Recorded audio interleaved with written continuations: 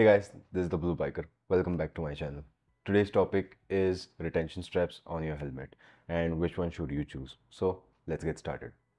A lot of us, whenever we go out to buy a new helmet, we are flooded with options. You have everything from like basic ones from XS and XOR to SMKs and MTs and then all the way up to AGVs and RIs. Choosing the type of helmet for you is very easy, right? If you ride a sport bike, you would go for a race helmet. If you are a tourer, you would go for a touring helmet. If you are an off-road rider, you will go for a MX helmet. Where it gets confusing for some bikers is choosing the retention strap. The retention strap is basically what holds the helmet in place when you're flying through the air, so the helmet does not fly off. It sits over here, and if the helmet tries to come off your face, it just holds the helmet over here. Kind of gave myself a back sprain over there, pretty sure. Uh, but yeah, it's pretty easy, right? Now, there are two types of retention straps that are common in helmets. One is the micro-ratchet strap, which I'll put a overlay if I can. The second one is a double D-ring. What is the difference between the two? Let's find out. But before we start, if you are referring to any kind of those cheapster straps that you find on, I don't call them helmets, they are basically caps, plastic caps. Those are not retention straps, they are not tested. You pull them hard enough, they'll come off. No, I am specifically talking about ECE certified retention straps, which are one, micro-ratchets, two, double D-rings. Fortunately, I'm stupid enough to spend a lot of money on my helmet, so I have both kinds of retention straps on me right now. So I can show it to you. The first one, Scorpion XO490. I love this helmet, really comfortable. This is a more touring spec helmet, so it's big, it's heavy, it has all the features of a touring helmet, and it has a micro-ratchet. I will show you what a micro-ratchet looks like. So hold the helmet over here. See this? This is a micro-ratchet strap, okay? It's very easy to put on. That's it. It's on. Now, no matter how hard you pull this, it's not going to come off. When you want to release the strap, just pull this and it comes off. Very easy, right? Even if you wear the helmet, it's pretty simple. I'll show it to you guys. So, helmet on, find the strap, find the hole, put it in. It's not about bikes. You know that. Yeah, it's there now. It sits flush with my neck, and when I want to take it off, pull this and it's off. It barely takes 2 seconds, which is why micro-ratchets are so popular. This is the biggest advantage of a micro-ratchet retention strap. It's just easy to use, okay?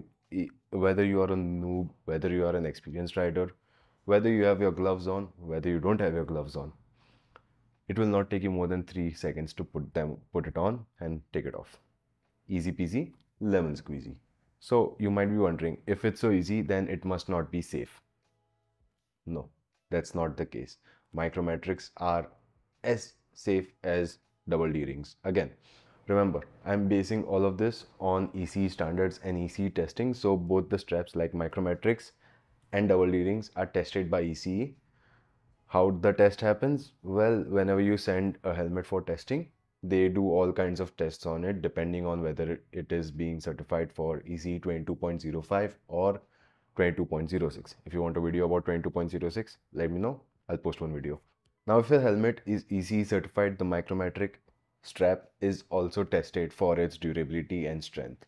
So you don't have to worry about anything. Okay, it's not going to break off.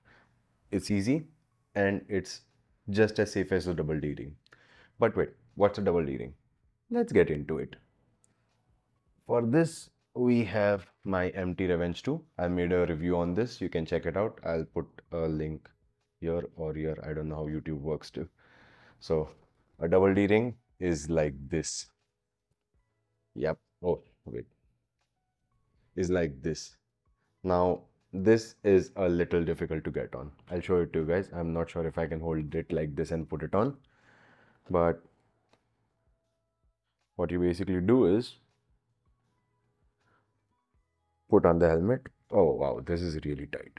I mean, it's not tight, it's the perfect size for me. That's how tight a helmet is supposed to be. So I'll just come a little ahead. You take the longest strap, you put it through both the rings, you pull it, you tighten it, then you separate the two rings, pull this over and then under. That's it. Now this sits flush against my neck, just like the micro-metric. But as you saw, it took me a while to get it on. And taking it off is also kind of tricky. Like you have to first somehow push it and then put your finger in, pull it, pull it. Taking it off is also a little difficult. What's the difference between the two? Well, safety-wise, no difference. Double D-ring is just as safe as a micro-metric. Again, basing all of this on EC standards and certifications, both of them are safe for you to wear. The difference comes in how difficult or how difficult double D-rings are to use, or how long it takes for you to put on the double D-ring straps. Why should you care? Right? I mean, both are safe, so shouldn't you go for micro-metrics? I would argue otherwise. Now, when I started riding, I gravitated towards micro-metric because it was just so easy to use. I take off my helmet a lot of times when I'm out on a ride. Even if I have to drink water, I have to take off my helmet. The reason why I went with the double D-ring for my second helmet was because I wanted to remove the biggest error that lies in riding motorcycles. This, not the head. What's inside that? Your brain or my brain. That is where the difference between the two retention straps comes into play. A micro-metric, it's safe, right? But the problem is over time, a micro-metric retention strap will start loosening up. And since we are a bunch of lazy bastards, we are not going to bother tightening it all the time, right? You'll say, oh, I'll tighten it again. I'm brushing right now, I'll tighten it again. And then you'll keep forgetting it until that strap is hanging over here instead of sitting flush with your neck. What happens when you fall? The strap comes like this and boom, your helmet is gone. Yeah, you might have spent 50,000 rupees on a very expensive, very nice helmet, but if the strap does not sit over here, that helmet is going to fly off. So you just wasted 50,000 rupees and broke your head. On the other hand, a double D-ring helmet or a double D-ring retention strap forces you to tighten it every single time. Okay, every time. You cannot put the strap on unless you tighten it and make sure the strap sits flush with your neck. This is where the biggest difference lies. This is why if you are a new biker and if you are serious and you know that you are lazy like me, don't go for micro-metrics. Go for a double D-ring. It's safe. This is where double D-rings become more safe or safer than micro-metrics because it removes human error from the equation. Again, don't let the straps hang on. Okay, I know a lot of lazy bikers who just don't bother putting on the straps. They're like, oh, मैंने helmet पहना मैं जाएगा. नहीं भाई, तू आगे जाएगा, तू ठोकेगा, तेरा सर जाएगा, helmet हवा में जाएगा. ठीक है? So don't take that risk. That's it. That's the difference between the two. There's nothing else to know about. I didn't go into the specifics of it because it honestly does not matter. This is the basic difference of it. The difference between a micro-metric strap and a double D-ring is human error. With a micro-metric strap, there is always a chance of human error. With a double D-ring, there is no chance of human error. Yeah, that's it. Thank you guys for tuning in. See you later.